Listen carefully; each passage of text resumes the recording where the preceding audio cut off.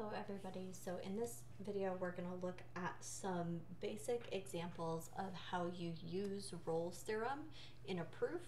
Okay, so let's go ahead and look at some examples here.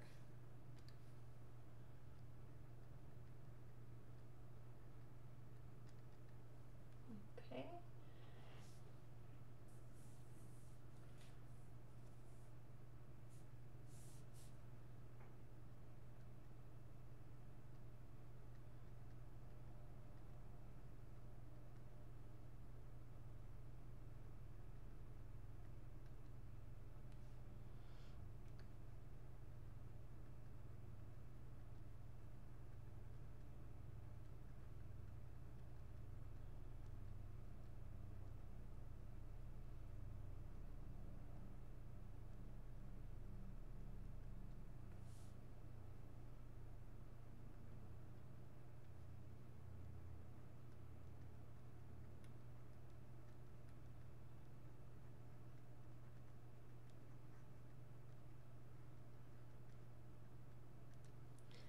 Okay, so we're supposed to show that the function f of x, which is x cubed plus x, has at most one real root. Okay, so I want to remind you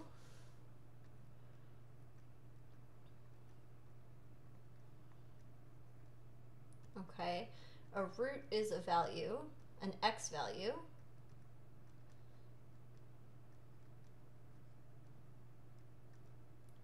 right? So that the function evaluated at that x value is 0, okay? So we are supposed to be showing that there's at most one value where this is 0, okay? Now it's easy to see what that value is, okay? If you plug in x equals 0, that is a root of this function, okay? But we're supposed to show that there's not any others, okay? So we're going to start by saying, suppose there are two.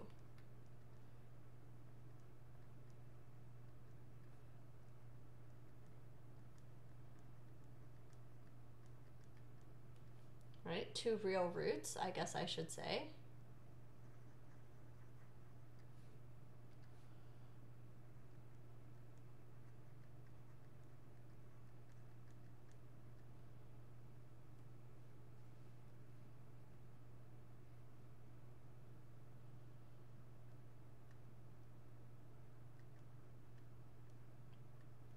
Okay. So by definition of what a root is, right, we know that f of a is 0, okay, and f of b is 0.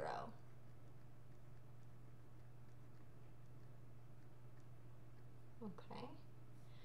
So maybe more importantly, if we're looking at the hypotheses for Rolle's theorem, this means that f of a and f of b are equal.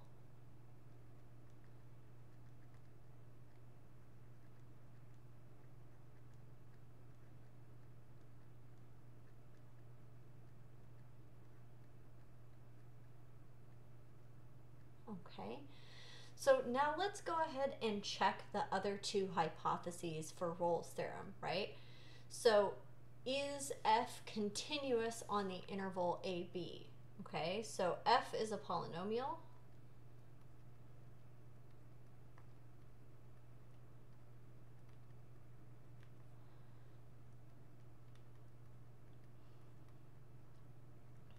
This means it's continuous everywhere.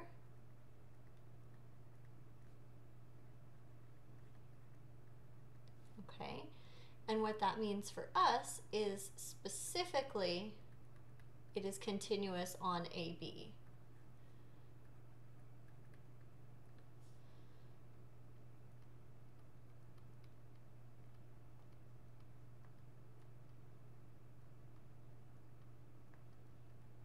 Right? So remember, it's not enough to say it's continuous. We want to be so specific and say that it's continuous on this closed interval AB. Okay. We also know that f of x, right, is differentiable, but let's be clear about how we know that, okay? So f prime of x is 3x squared plus 1, which is a polynomial, right? It's a quadratic.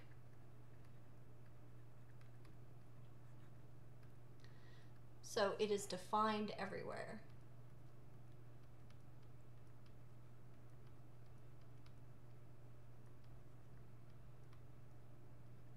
Okay. We would say specifically, okay, f prime of x exists on the open interval a, b, okay?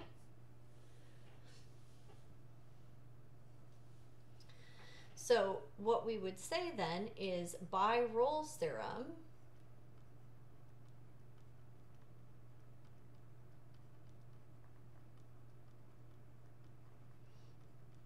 there exists a C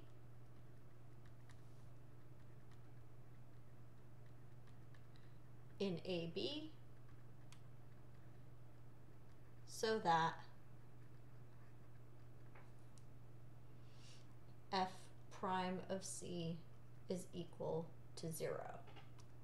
Okay, so we showed that if we suppose that there are two real roots, a and b, then this function satisfies all of the conditions of Rolle's theorem, and we can conclude that there is some x value in the open interval AB where the derivative is 0. Okay? But we know that f prime of x is 3x squared plus 1. Right? So this would mean that 3x squared plus 1 equals 0, right?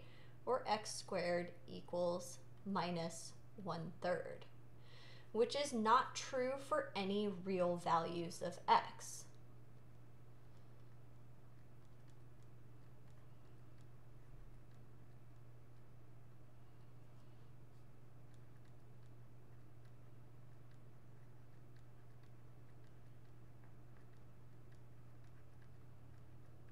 Okay?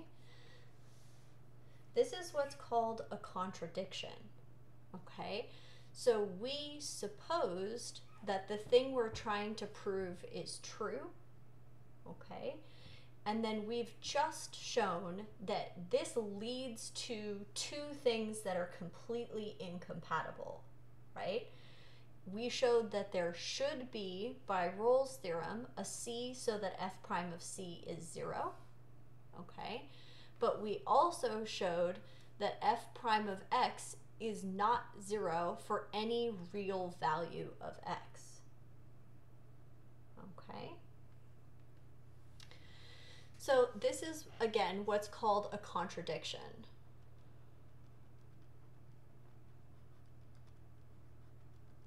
Okay? And what that means is that you can conclude the opposite of what you assumed in the beginning. Okay?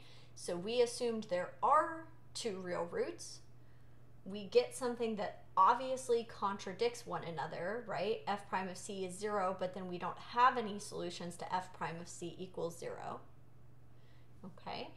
So there can't be two real roots.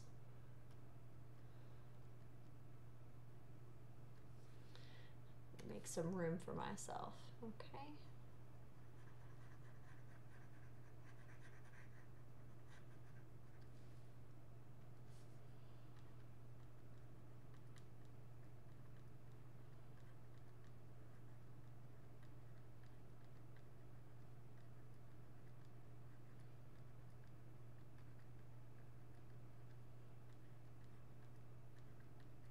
Okay.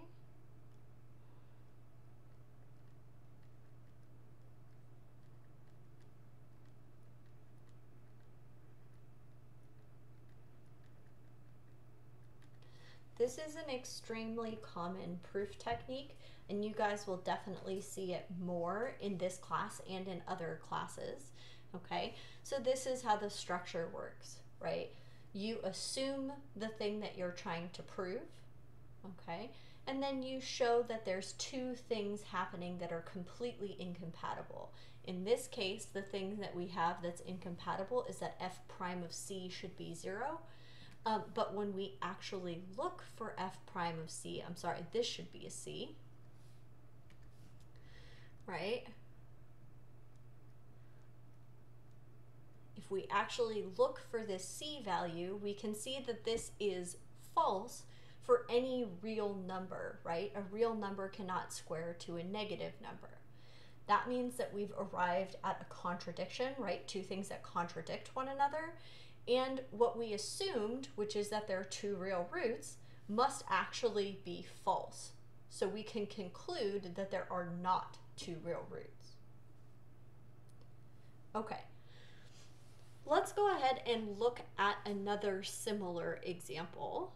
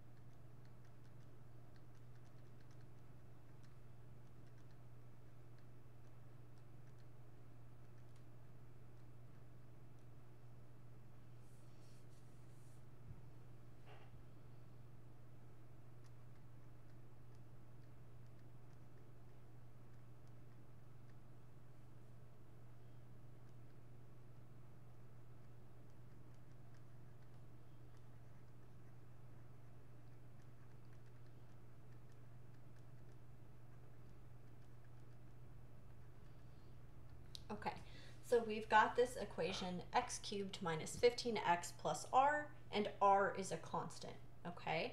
Now we want to show that this equation has at most one solution in the interval -2 to 2, okay? So we're going to try to use this same contradiction method that we used in the last example. The first thing I'm going to do before I even set my contradiction up is give our left side of our equation a function name, okay? So f of x is going to be x cubed minus 15x plus r, okay? And then we're going to suppose that there's two solutions, right, a and b.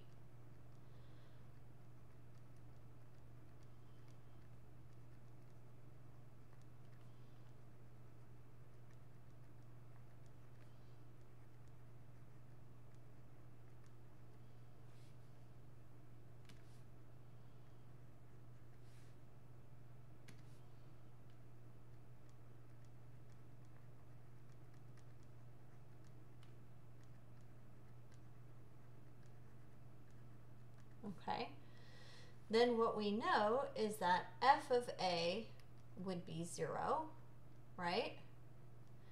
And f of b would be 0, right? That's what it would mean for these to be a solution, right? If you plug them in, you should get the answer 0. Okay. More important than them each being 0 would be the fact that they are the same. Right? The endpoints must be equal to one another for Rolle's theorem. Okay. And then we're going to check the other hypotheses of Rolle's theorem, right? We're going to check that f is continuous.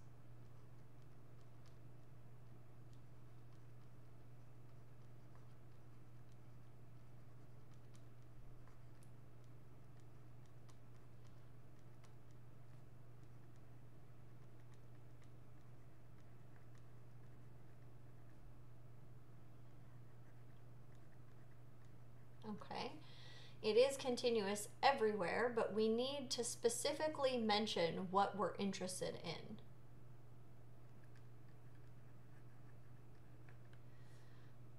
Right? We are interested in the closed interval -2 to 2. Okay?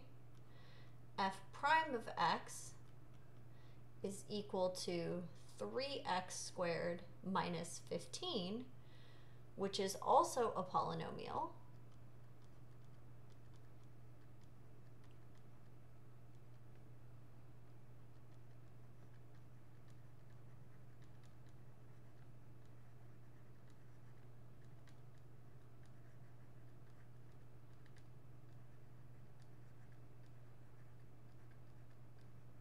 Okay, so specifically,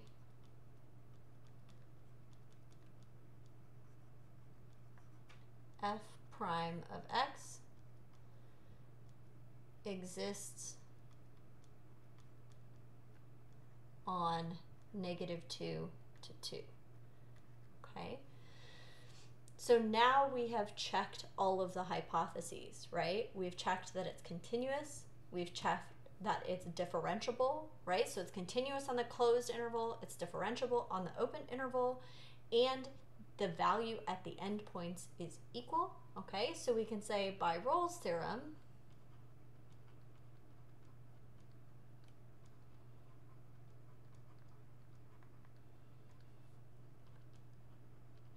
there exists a C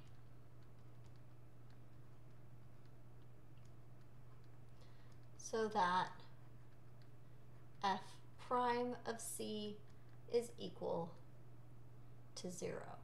Okay, but what do we know about f prime of C, right? We know that f prime of C is equal to 3c squared minus 15. Okay, so if this is equal to 0, this would tell us that c squared is 5, right? Or c is plus or minus √5, okay? Now this doesn't immediately seem like a contradiction, right? It's not like the other one where we said, well, there's no real roots to that. There are real roots to this, and it is possible, in fact it's true, that at these two c values, f prime of c is 0. Okay, the issue is that these c values are outside of -2 to 2. Okay, they don't fall in the interval that we're interested in. Okay, so let's make some room and write that out.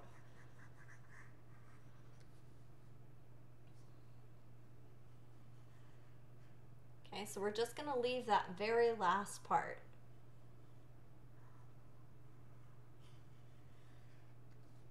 Okay.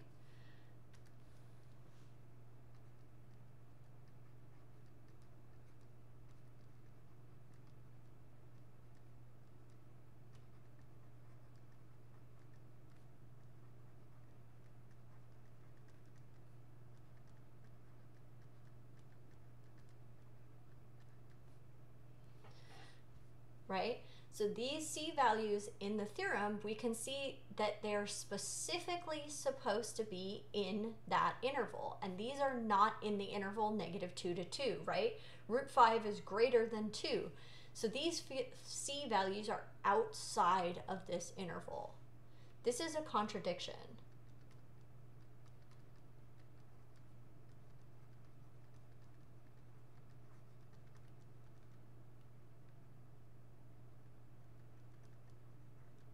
Okay, remember, when there's a contradiction, it means the thing that you assumed to be true at the beginning is actually false, right? So we assumed there were two solutions in -2 to 2.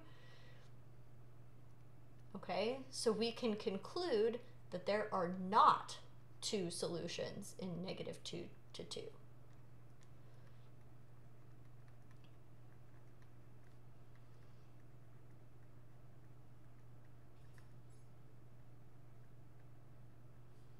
Okay. All right. So in the next video, we are going to move on and talk about the main portion of this section, which is the mean value theorem. So I will see you guys there.